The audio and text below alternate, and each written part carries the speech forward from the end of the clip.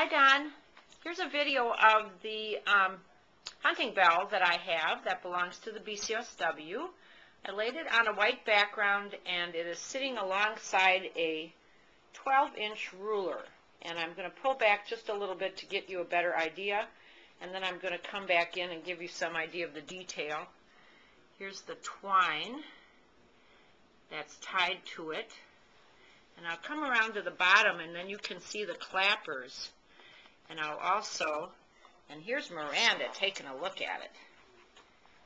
She wants to see what it is. Anyway, I'll hold it up. Try to get it over a better surface here.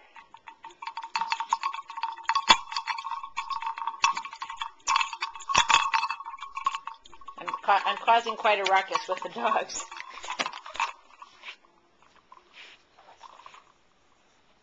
So anyway, that's the clap, that's the bell and the clappers. Miranda, back off.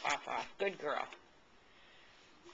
The clappers themselves are maybe 2 to 3 or 4 inches long at the part that comes out from the bottom of the bell, and then they are attached up toward the top.